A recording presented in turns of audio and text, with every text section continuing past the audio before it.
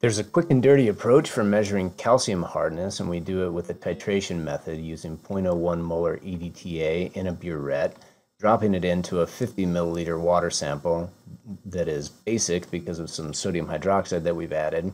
And it looks pink at the beginning if there's calcium because of this aerochrome blue-black indicator that we've added. So in this case, we've dropped 3 milliliters of the EDTA solution into our sample. And we can take that 3 milliliters multiplied times 20, and we get 60 milligrams per liter as calcium carbonate. Done. That is the quick and dirty approach. Let's look a little further at what's happening, though. EDTA 4- and Ca2+ form this complex. Now, before the EDTA is added, the calcium is interacting with the indicator to cause that pink or reddish color. And I'll defer to another YouTube video that describes that over here.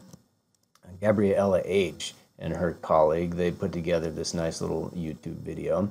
And so the calcium was interacting with the indicator to be pink, but when the EDTA is put in, it binds with the calcium much more strongly than the indicator does and rips that calcium away and forms this nice calcium EDTA complex. And that's the reaction that we've written right here. Now that the calcium is gone from the indicator turns a blue, and that was the endpoint of our titration.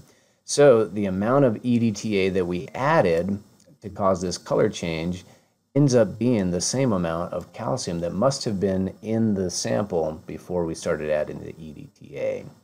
So to do the calculations and get us to the units that we want, we take our 3 milliliters that was added, multiplied times the concentration of EDTA, and then from this reaction, we know that 1 mole of calcium had to react with the 1 mole of EDTA, and that's what's right here, and that gives us this 0.03 millimoles of calcium ions. This is the number of millimoles of ions that existed in the solution. When we divide that by the volume, 50 milliliters, and we do a unit conversion again, then we can multiply times this 1 millimole of calcium carbonate per millimole of calcium. This is essentially the definition of these units when we say as calcium carbonate. It's not calcium carbonate necessarily in the solution, but if we have a millimole of calcium, we can say that that is sort of equivalent to a millimole of calcium carbonate. And then we use our 100 milligrams per millimole molecular weight of calcium carbonate to give us our final result of 60 milligrams per liter, which is the same as our quick and dirty method of multiplying times 20. It has to be this setup, though, 0.01 molar EDTA and 50 milliliters of water sample in order to use this multiplier.